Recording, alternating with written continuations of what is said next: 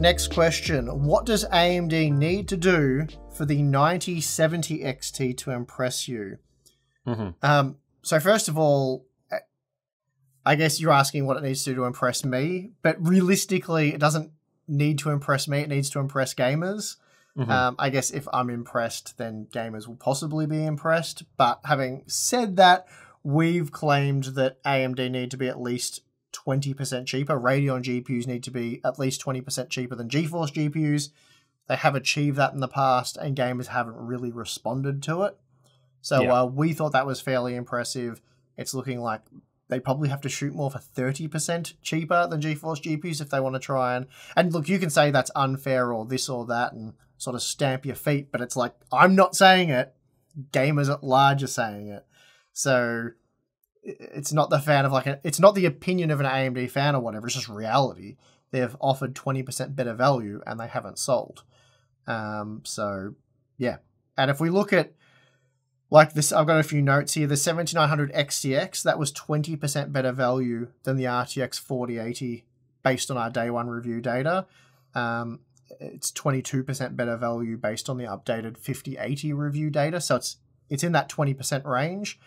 And again, it didn't sell that well. And it's not a super favorable comparison anyway, because I don't think the RTX 4080 sold that well.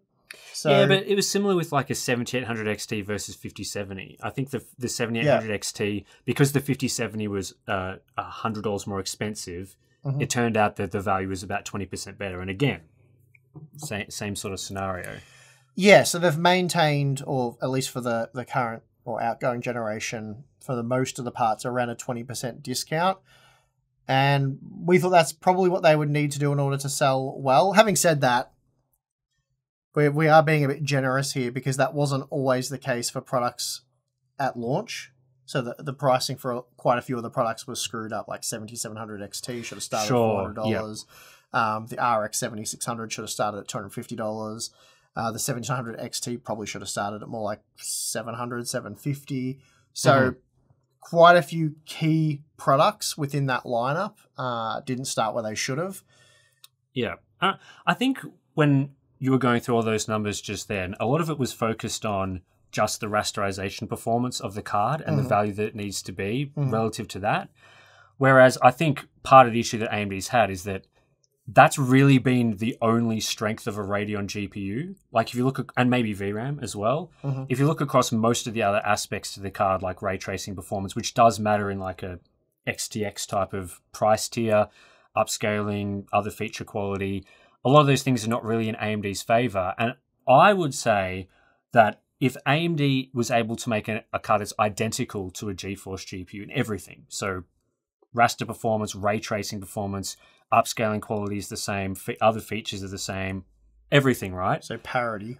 Exact parity. Not just parity in raster, but I mean true parity. I reckon for that card to sell in the current market, it would need to be 20% cheaper.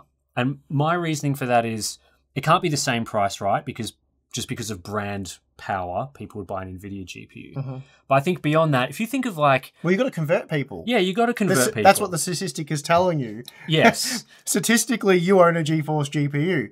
For you to own a Radeon GPU, you need to be converted. What's converting you? Exactly. And so if let's say the parity model AMD card was 10% cheaper, I think of like sales for products, for example. It could be any product. The devil you know situation.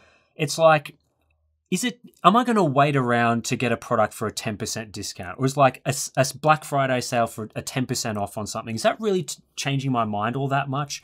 To me, a 10% discount, it's like, okay, it's okay, but... And that's on the product you've decided to buy, though. That's right. So it's like, that's what I was saying. It's like the devil you know. You know NVIDIA, you know what they offer. Why risk the switch for 10% saving? Exactly. So if I'm thinking about like what looks like a good discount to me on a parity product, sales, that sort of thing, when my head starts to get turned for something, it's a 20% discount. Like if I've waited to buy a vacuum cleaner or something, and the model I'm interested in is now 20% cheaper, or an equivalent model is now 20% cheaper, I'm like, oh, interesting. Maybe now is the time I should be buying that vacuum cleaner. And so when I think about... Run the Dyson ad, please. I've always tried to break new ground in vacuum technology. Dyson Airwrap Styler. Well, I'm thinking about AMD product pricing. Again, for parity, 20%. And then adjust from there based on the actual quality of the product. Mm-hmm. So, for example, if they manage to get ray tracing performance about the same as NVIDIA, then good. You can probably get it a bit closer to that 20% mark. But if ray tracing is still pretty weak, then yeah, you're probably going to need to take off another 10 to 20% on the price. If FSR 4 is significantly worse than DLSS 4, again, you're probably going to need to take off a 10 to 20% of the price. And that's where you start to get to the 30 to 40% price discount that you were talking about. Mm-hmm. So I think that all of that stuff, again, you'd be talking about like an $800 GPU being $500, which sounds like a pretty significant discount. But just think about like a 7900 XT for $500 probably would have flown off the shelves. Yeah, I mean, I can see people arguing with you in the comments, getting upset about, you're being unrealistic. They don't need to be that cheap. But it's like, I don't know what reality you're living, but we've just explained that in almost all instances, they've been offering a 20% discount, have not been selling. Like market share smaller. That's right. And I think if the 7900 XTX was identical to a 4080 in every way, then it probably would have sold a lot better at the $1,000 price point. But people would have looked at the reviews and gone, rasterization performance, like if I'm playing esports games or don't really care about ray tracing, then great buy. And those are probably the people that bought an XTX, right? But then people interested in some of those higher tier features would have been like, I'll just get a 4080. Mm-hmm. And then, of course, AMD is also fighting against people that don't read reviews. So they have to start with the enthusiast crowd, getting those people really interested so that it flows to the rest of the market. Whereas, again, like most people just immediately buy the GeForce GPU no matter what. And so is a small discount turning people's heads, changing the minds of those sort of more normal, casual PC gamers? No. No. It's proven no. Yeah. So, yeah, I think AMD definitely has a chance to do all this stuff. It's just a matter of doing it and executing it and impressing us with these sorts of things. On top of that, they still need to make sure the hardware isn't terrible. They can't just launch cards with inadequate VRAM, missing video encoders, not enough display outputs. I'm talking about a 6500 XT. Like, you can't release that product. And like, there's no price of that card would have been like, wow, unless it was like, I guess, $50 or something. $50 would have been acceptable. But yeah, so as long as the hardware is reasonable, I feel like a lot of what we've been talking about is not crazy stuff. Like, it's not outrageous to suggest that if AMD made a 5070 Ti type of product, that they'd need to have pricing around the sort of $500, $550 range.